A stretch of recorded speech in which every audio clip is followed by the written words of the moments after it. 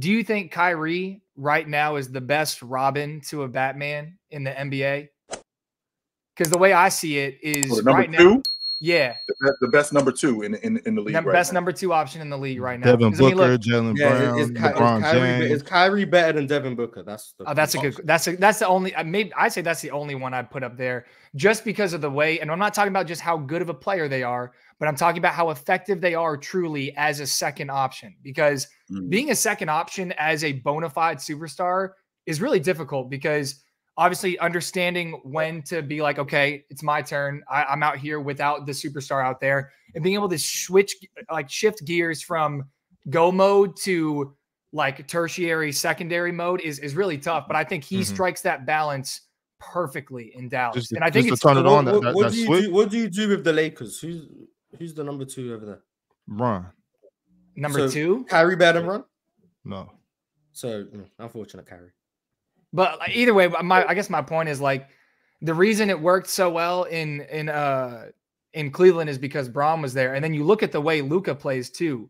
Offensively, obviously different paces and different looking highlights, but essentially what they're trying to do is the same. They're trying to like penetrate inside, look to score or create out of that. And Kyrie is at the end of the day a career like 40% 3-point shooter, and like as a guy that doesn't have to create for himself, when Luka is on the floor, catching and driving closeouts is just cheese. Like, yeah, he's fun. So that's what I'm thinking. Like Devin Booker, you might say he's a better player right now, but is he a better second option? Because D-Book needs volume. We've seen what happens if D-Book doesn't get volume, if he doesn't get like shot attempts. What about Jamal? How y'all feel about Jamal? He no better than Kyrie.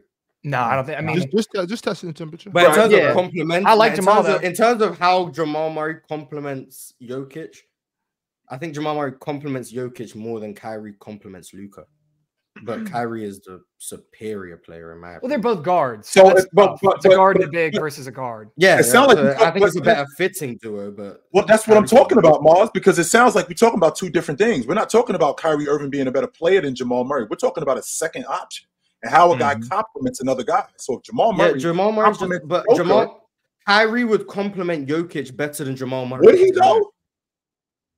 I mean, don't get me wrong. I think that he would compliment him, but better than Jamal Murray. The way that those 2 guys work off of each other.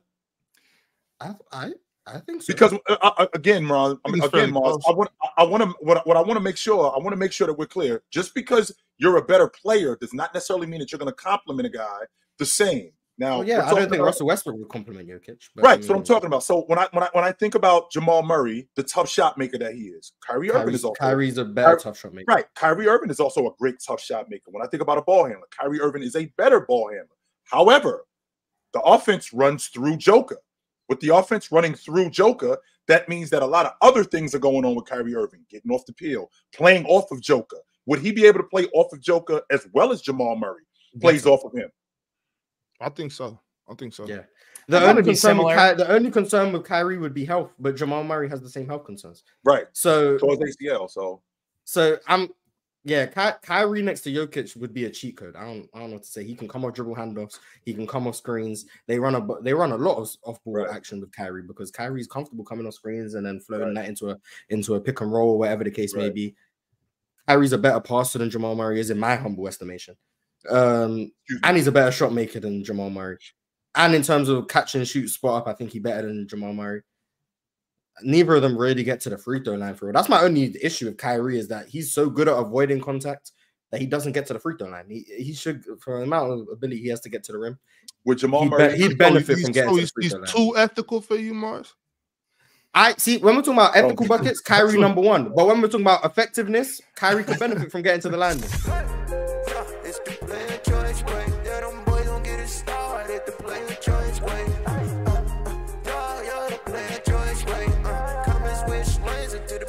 Join way.